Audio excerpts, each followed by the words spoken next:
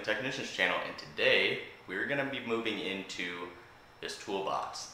Not really doing a toolbox tour, but we're going to be doing a review on the toolbox. A lot of people have asked me, you know, can I do a review on it? They want to know dimensions and everything like that, quality and how it's held up for me. Because there are quite a few toolbox reviews on YouTube, but when it comes to the Husky boxes, there aren't very many on this box, and the ones that there aren't that great, because I tried looking for them as well before I purchased this box as well. So I want to make a review for you guys that have asked me to, and for anybody else watching. I really hope you guys enjoy. And if you just got off work, grab yourself a beer and enjoy. We'll be going over the specs, quality, warranty, price, dimensions, all that good stuff. So if you enjoy, make sure to hit that thumbs up, leave a comment down below, and as always, subscribe if you're not a subscriber. Thank you guys. Okay guys, so before I actually get into showing you the dimensions and talking more about the box, I want to go over something real quickly. This question is asked a lot. Will store-bought boxes from like Lowe's or Home Depot or anything like that, such as Husky, Milwaukee, Cobalt, Craftsman, will they hold up for a do-it-yourselfer or a professional? Do-it-yourselfers, they're absolutely great boxes. They're great for home use. For starters or professionals, they are good boxes. But for starters, I wouldn't, you know, if you're expecting this box to last you in the professional field for years and years, it's probably not going to happen. Now, if you take care of it really well, it will last you a while in the professional field. But to me, I would just say they're good starter boxes, because if you're getting into this field and you don't have a lot of money, you want to focus on putting that money towards tools other than a box. As long as your box holds the amount of tools that you have and secures them, it doesn't matter. That is a great starter box. Now, later on, you can get a better box. But to start out, make sure you get yourself some good quality tools so you can get those jobs done good and fast, so you can make that money to invest in a better box. But for these store-bought boxes, they are great starter boxes. So if you're wondering that, it's true. They are great starter boxes, but I'd say a year or two and then maybe think about investing into a better box. Also, you got to be careful when you're in a store looking for toolboxes like this. Husky, Milwaukee, Cobalt, all of them, they make many different varieties of their boxes, and they're not all of the same quality. Some will be a lot flimsier than others. They may look identical, like the 60-inch workbench that's almost identical to this. It just doesn't feel as well built, because I'm very interested in that box, but I think I want something a little bit higher quality.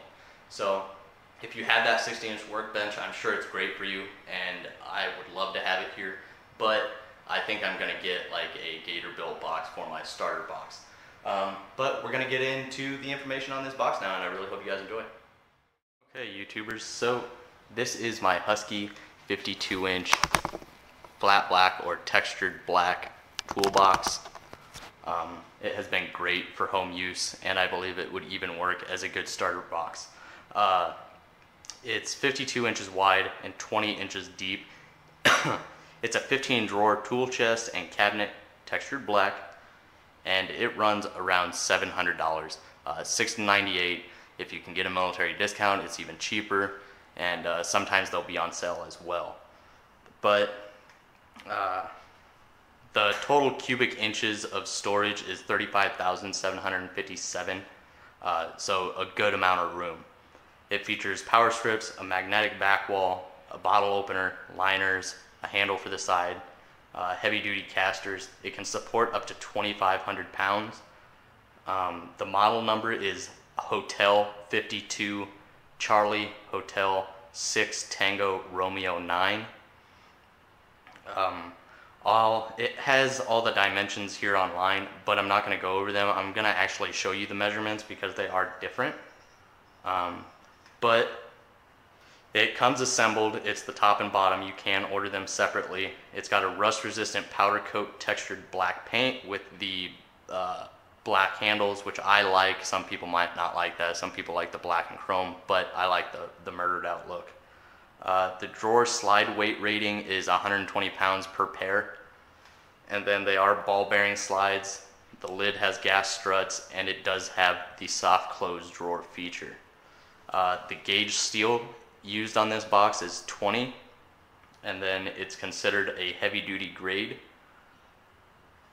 So it has dual locks. It has a lock for the top box, bottom box, and the safety drawer over here where you can keep, you know, your wallet and keys and stuff. Nominal width is 52, drawers is 15, number of shelves is 1, which is inside of that hutch on top. Product depth is 20.2, but we'll get to that here in a little bit. The overall height is 64.3 inches and 421 pounds. The actual width is 52.4 inches. It is returnable in 90 days to Home Depot. And once again, the weight capacity is 2,500. I do really enjoy these casters, and I will go over the pros and cons of everything of this box that I've noticed so far. But let's get into a close-up. Okay, YouTubers, so here you can see the double locks, one for the bottom, one for the top, and then over here on this drawer you have a lock as well, which they give you a gray key for. But here's the style of key that you get. And it actually works really well. It's smooth operating. When I first got this box, one of the downsides that, or I considered a con, was that I had an issue locking the top box sometimes just because of this top hatch. It wouldn't shut level. One side would kind of angle up just a hair, just to where it wouldn't shut, so I'd have to put my finger here to lock it, but all I did was twist it and it operates perfectly now. Super easy to operate for both top and bottom. So I'm gonna leave them unlocked for now, but here is the other style for the individual drawer. It's a silver one, and the top and bottom both use the same key, so you don't have to worry about having multiple keys for each lock. So that's a good thing. But now we're going to get into the dimensions, and I will kind of show you what is different about online compared to the actual box itself. Okay, so online it does say the depth of it, or the length is 20.4 or 20.3, which is not actually correct. It is 19 3/4 up top, and on the bottom it is 20 1/8. So maybe more for the bottom box, but the top and bottom are actually a little bit different sizes just because the top box does sit inside the lip of the bottom box. Not a big deal. So the outside dimensions of the box is off a little bit, but pretty accurate. Now let's look at the length of the box. So the length of the top, which is obviously going to be just a little bit shorter than the bottom, is 51 3/4, and the bottom is 52 1/8. So the bottom box is obviously a little bit bigger because it has to hold the top box. But the real misunderstanding is the depth. Yes, it's 20 inches on the outside, but let's get into actually measuring the drawers, and this would be considered a con if you didn't understand the description online. So yes, the box is 20 inches deep, and the drawers do pull out to where they're flush with the drawer above it, but measuring the actual depth of the drawer, you have, not sure if you guys can see that or not, but just over 17 3/4, 17 3/4 inches deep.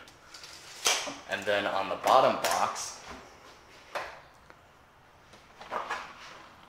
once again, going from the back of the drawer, the bottom box is 17 1/8 inches deep. So the bottom box drawers aren't as deep as the top box, and neither of them are 18 inches long. So you have a 20-inch deep box, and they're only using 17 and roughly a half an inch. So that's a downside. They do say it's 20 inches deep, but the drawers don't utilize all of that space just because of the locking mechanism in the back, and I don't know. They could have figured out a little bit better way to operate it to where they could have had a little bit deeper drawer like some of the more expensive boxes, but you get what you pay for. We went over the depth of the box and you know, the total height and width of the box. So up top you have two handles here, so it's better than those boxes that are just flush and you kind of got to grab it. So you get two handles up top, and we have Husky kind of imprinted on the top here. Open it up. You got this nice Husky back plating to it that's screwed to the top. They do have gas struts here, which operate really nicely, smooth operation, no issues with those yet. And then you get 6 total drawers and your work surface here. And the box does come with all the drawer liners and this little workspace liner as well. But let's get a little bit closer up and take a look into the top part. Okay, so you can see this rail system on the back.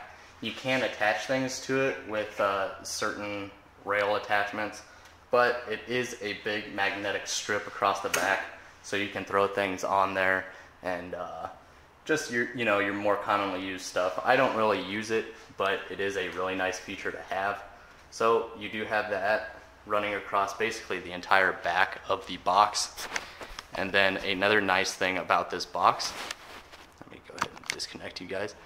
You do have power strips in the top part, which are on both sides of the box. And what's nice is each one has 4 plug-ins and 2 USB ports. I keep these here for my music and charging my camera and stuff like that. But you get a nice depth here, good workplace. I usually try to keep my top clear, but I'm kind of overflow on tools right now, so I'm using as much as I can. It has chargers. It has 2 grommets, one on this side and one on this side as well. And that is basically it for the top. As far as the drawers, we already went over how deep they are in the box, but how deep are the actual drawers? And they actually differ from side to side. These are 1.5 inches deep this direction, and these are 1 3/4 inches deep this direction. And then these 2 bottom bigger drawers are 4 7/8 inches deep, so they are a good depth on these 2 bottom drawers. These are deep enough to hold screwdrivers and pliers and a low profile wrench set. So they are deep enough for that, but I just keep my screwdrivers there and my pliers here because I like to stand them up instead of laying them down because it does save some room. So that's what I've done with my box. But overall, really nice. All of these are a single slide drawer, 1 slide on each side, even this bigger drawer here. But it still holds 120 pounds, and whether I had, sockets or pliers or whatever in here, I'm pretty sure 120 pounds is plenty for that drawer. But let's move into the bottom box. But before that, you guys did see that this does have the nice soft close feature, and I've had 0 issues with that. They've all worked really nicely. Whether the drawer is loaded down or empty, they've worked great for me. Looking at the bottom box, you have a 9-drawer system here. You can buy this by itself. I think it's around $400 individually. You got your 4 drawers on this side, which are about 3/4 of it, and then you got your 1/4 drawers over there, and then your long whole drawer right here. And most people will keep their sockets and extensions and ratchets in this drawer, but the issue I came into were my 1/2 inch drive socket stood just a hair too tall for the drawer to shut, so I made this my main wrench drawer. And it does only have a depth of 17 1/4 that direction, and about a 3.5 inch depth this direction. So it is a really good sized drawer, but I couldn't use it for what I wanted, but I'm sure a majority of people could make it work. So Another thing I want to mention about this drawer, it is the long drawer, but it only has the single slide on each side. But it does have the center brace slide as well. So this drawer is rated around 200 pounds, which is plenty for your sockets and ratchets and stuff. So here's kind of a side view of it. And it has worked great for me. It operates extremely smoothly as well, and I've had no issues with it. So after that, you have your kind of 3/4 size drawers here, which are once again 17¼ inches deep, and then 3 1/4 as well. So these were the ones that were just big enough to hold my 1/2 inch sockets. So if I push this back a little bit, there is a little bit of play there, enough for it to work as my socket drawer, and it works well. So this is where I keep my sockets and ratchets. Works great. I keep my metric and ratchets in that drawer, and then my SAE and extensions in this drawer. So they all work perfectly, never had a problem with the soft close or anything like that. This bottom drawer, both of the bottom drawers are dual slides. Get you a better angle. This drawer is completely loaded down. I have a lot of specialty tools and everything in here. I mean, it's loaded down. But it does have the dual slides, and they operate really well. So even with this drawer completely loaded down, it does operate extremely well. No binding or grinding or anything like that. Same thing with this drawer. I keep a lot of books, and there's a big Tekton angle wrench set in here. So this drawer is really weighed down too, but once again, you got the dual slides, so it's rated at around 250 pounds. So good bottom drawers. And then with these side ones, it is once again the single slide. Same dimensions as the bigger drawer, obviously, just not as big this direction. So that's it, but let's take a look at one of the cons before we get to the end of this video. So I absolutely love this flat black and black combination. It's really nice. The handles and the trim is all kind of the semi-gloss black, where the drawers and everything are the textured black powder coating. Kind of a closer up of it, and then the handles. But one of the cons is the trim pieces here and the edges of the handles can be pretty sharp. They don't have end caps, like little plastic end caps on them or anything. So they can be sharp. And then here you have the side trim, which looks really nice, but it's literally just held on by like 3M tape or something like that. And this piece always starts coming off. But all I do is press it back on, and it stays. But every once in a while, it'll come off. I mean, it never fully comes off or anything, but they could have done a better job with the trim. Like it says, it does have 20 gauge steel, and it is double rolled here at the tops of the drawer and everything, so it does give them a little bit more rigidity. You don't have a lot of play back and forth in the drawer. They are actually pretty damn sturdy. So that's one great thing about it. The drawers are actually really strong. They're not weak or anything like that. But I just think they could have done a better job on the trim. And then the depth of the drawer, I think they could have gone and used a little bit more of the space that they have in this box to make the drawers just even an inch deeper. And then as far as the casters, it is a 6-caster box.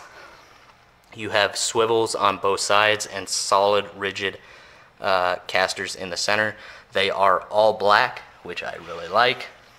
It has a very nice locking mechanism, and they are really smooth operating casters. So that's to unlock it, and then to lock it, you just press this down. And it's simple as that. They operate extremely smoothly.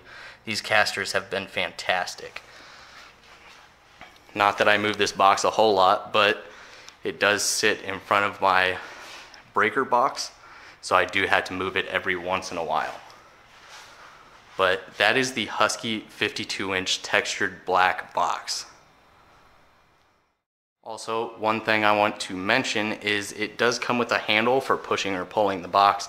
I did not put it on because I have it butted up against my workbench, and then I didn't want the overhang here. But they do have mounting points for it on both sides of the box. And it does come with a beer bottle opener for your brewskis, which can only be mounted to one side, not this side. It can be mounted right here on the side, but it obviously butts up against my workbench, so I just mounted it to my workbench and it works just fine. So that is basically it, guys. Okay, YouTubers, so that's basically it for this Husky 52-inch textured black toolbox. I believe it's a great box. I think a lot of people could get away as using it as a starter box. If you have the money, you can get a better box, but if you don't have the tools, make sure you're putting that money towards tools and saving towards the box. But as far as Craftsman, Husky, Milwaukee, Cobalt, a majority of them would make good starter boxes. So for this box, 52 inches wide this way, 20 inches deep, and obviously all the drawers vary depending on the depth. But the depth this direction, the drawers range from 17 1/4 to 17 3/4. So I think they could have, let's go over cons, I think they could have engineered it a little bit better to make the drawers just even an inch deeper, closer to that 20 inches.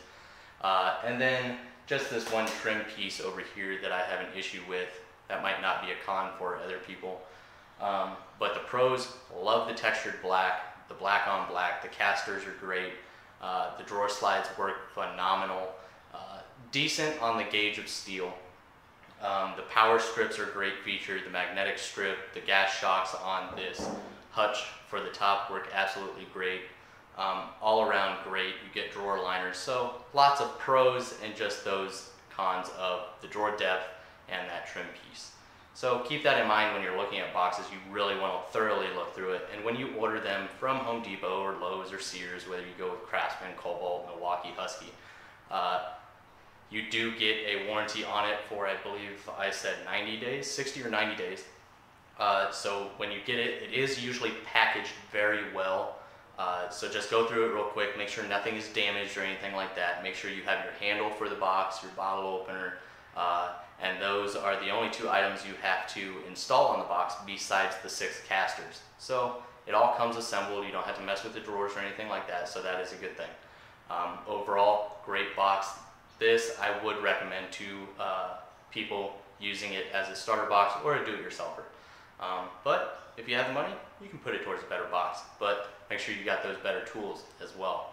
I really hope you guys enjoyed this video, and if you did, please make sure to hit that thumbs up. Leave a comment down below of a box that you might really enjoy, that you got on a deal, or just something that you really love. And as always, subscribe if you're not a subscriber. Thank you guys.